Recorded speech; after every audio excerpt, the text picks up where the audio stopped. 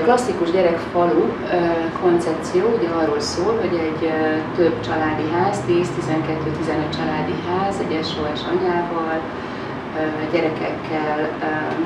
van egy falu közösségben, és ezt a közösséget egy faluvezető és szakemberek koordinálják és irányítják. Ez egy nagyon jó megtartó közösség volt, és egy nagyon biztonságos környezetet teremtett a gyerekek, családjukat vesztett gyerekek és a nevelőszülők számára, mert hogy családias formában minden testvér együtt nevelkedtek, ugyanakkor egy nagyon jó közösség is formálódott a gyerekek között, és a nevelőszülők nagyon sok praktikus segítséget, meg valódi gyakorlati segítséget tudtak egymásnak, vagy tudnak egymásnak nyújtani ebben a közösségben, és azt gondolom, hogy az a modell, amit a SOS kidolgozott, a nevelőszülőségnek ez a modellje, ez egy nagyon nagyfokú szakmaiságot és biztonságot nyújt a nevelőszülőknek, és ezáltal a gyerekeknek is. Mondjam, a hátránya a klasszikus gyerekfalunak, ami miatt az SOS is elkezdett gondolkodni azon, hogy újra gondolja a koncepcióját, az kicsit az, hogy azok a gyerekek, akik hosszú időt töltöttek az SOS-ben, vagy ott nevelkedtek végig, és az SOS-ből kerültek ki az életbe, hogy nem, egy kicsit azt élték meg, hogy egy zárt világban, egy védett világban éltek, és ebből a védett világból kell újra építeni a külvilágban az életüket, és ez a falu közösség egy bizonyos értelemben túlvédett közösséget jelentett számukra. Fontos a mi gyerekeinknek is, hogy ugyanolyanak lehessenek, ugyanolyanak érezzék magukat, mint minden más gyerek, aki családban él. Tehát ő ne csak SOS-es gyerekekkel barátkozzon, hanem ha lehet, a szomszédai olyan családok legyenek, ahol a gyerekek a saját családjukban élnek. Tehát ez lett az Integrált gyerekfalunak a koncepciója, hogy nagyjából ugyanazt a gyereknevelési modellt, mint ami a faluban is megvalósult, azt kiviszi a településre, kiviszi a városba, és gyakorlatilag ugyanazok a nevelő anyák, vagy hasonló nevelő családok, mint a klasszikus SOS modellben, most már a településen elszórva, egymástól távol lévő házakban, lakásokban élnek, és a lakossággal együtt élik a mindennapjaikat. Tehát ilyen értelemben az utcán, a játszótéren, a focipályán az SOS családban nevelkedő gyerekek együtt nevelkednek azokkal a gyerekekkel, akik ott élnek. Az SOS által szervezett programok, azok programok minden más gyerekbarát számára, aki a szomszéd vagy a utcában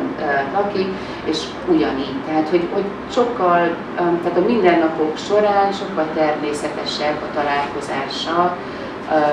a családjából kiemelt és nevelőcsaládnál élő gyereknek és egy saját családjában élő gyereknek. A modern szakma kezdte megfogalmazni azt, és az SOS-en belül is megfogalmazott ez a hang, hogy nagyon fontos, hogy a gyerekek nagyon életszerű helyzetekbe kerüljenek, hogy a házuk olyan legyen, mint a településen a többi ház, ahhoz hasonlítson. Tehát, hogy minél normálisabb, minél természetesebb körülmények között élhessenek a gyerekek, de biztosítsuk számára ugyanazt a szolgáltatást, biztonságot, nevelőszülői odafigyelés, szakmai segítséget, mint amit egyébként is, tehát a faluban is biztosítottunk számára. Azért azt tudni kell, hogy az SOS a gyerekfalu formában is nagyon törekedett arra, hogy ezt az integrációt akkor is megvalósítsa, tehát Magyarországon is, de a legtöbb országban a gyerekek több iskolába járnak a településen, tehát nagyon sok formában egyébként is találkoznak a külvilággal, de ha már a jövő faluját építjük, ha már újat akarunk, akkor mindenféleképpen integrált formában fogunk a jövőben terjeszkedni, vagy így képzeljük el bármelyik új gyermekfalu kialakítását, hogy az már integrált formában valósuljon meg. Nincs embléma a házon, ami azt mondaná, hogy itt egy SOS család lakik, vagy hogy ez az SOS tulajdona. Tehát pont ez a lényege a dolognak, hogy ugyanolyan család, és Ha mi olyan kapcsolatba kerülünk a szomszédokkal, hogy ezt elmondjuk, akkor elmondjuk, beszélünk róla, ugyanúgy, mint minden más család. Van egy felszínes kapcsolat a szomszédaival, és akivel jobban van, ott többféle problémáról beszél, és többféle problémát megoszt egymással. Tehát,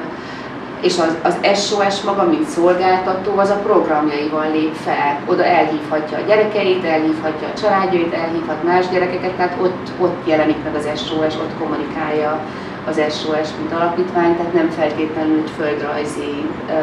terület fogja a jövőben jelképezni az SOS-t, mint ahogy ez ma van.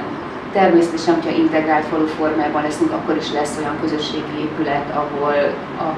ahol a szakemberek dolgoznak, illetve ahol programokat szervezünk, részben az SOS anyák vagy nevelőszülők számára, de sok mindenki más számára is, aki a környéken él, vagy a településen él. A gyerekfalu lényege mindig is az lesz, hogy tud a társadalom legveszélyeztetett gyerekei számára egy lehetőséget teremteni, biztonságos családot teremteni, és egyáltalán hozzájárulni ahhoz, hogy azok a települések, ahol az SOS működik, ott jó legyen gyereknek és családnak lenni, akár a programon belül, akár a programon